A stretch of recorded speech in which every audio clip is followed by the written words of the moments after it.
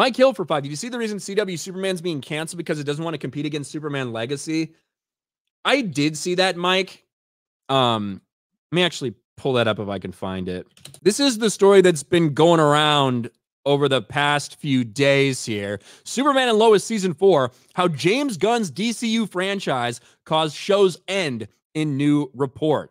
It appears James Gunn's DC Universe, including Superman Legacy, had a role to play in Superman and Lois getting canceled after 4 seasons.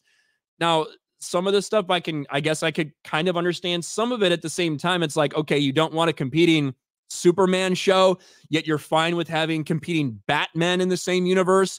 Now, is that because James Gunn didn't have a choice because Matt Reeves' The Batman 2 was already greenlit and already happening and out of his control? Maybe that's a possible explanation, but let's get into this. Superman and Lois Season 4 is ending due to Warner Brothers and James Gunn's new DC Universe plans. The CW president, Brad Schwartz, revealed the show's cause of conclusion during the Television Critics Association event. Warner Brothers' decision to wrap up the shows related to James Gunn's upcoming Superman project, Superman Legacy. With Superman and Lois Season 4 being the end of the show, the CW now reveals James Gunn's DC Universe is the reason it's concluding. Even though The Flash Season 9 wrapped up Earth Prime Corner of the Arrowverse, Greg Berlanti's DC TV Universe is entering its final year this fall. Following the Superman and Lois Season 3 finale, CW renewed it for one more season as it will conclude the story of the Lane Kent family. Now, I watched Season 1. I know some people really enjoyed it. I couldn't get into it. I thought it was fine, but I didn't think it was great or anything like that. So I really stopped watching it after Season 1. Maybe it got better after that. Not sure. In an interview with The Wrap during this year's Television Critics Association, CW President of Entertainment Brad Schwartz opened up a bit more about Superman and Lois Season 4 being the final season of the series, stating it was because of Warner Brothers that they had to wrap up the show in light of the new DC Universe, which includes James Gunn's Superman Legacy. While Gunn and DC Studios are yet to issue a statement, Schwartz said the following: they don't want a competing Superman product in the marketplace.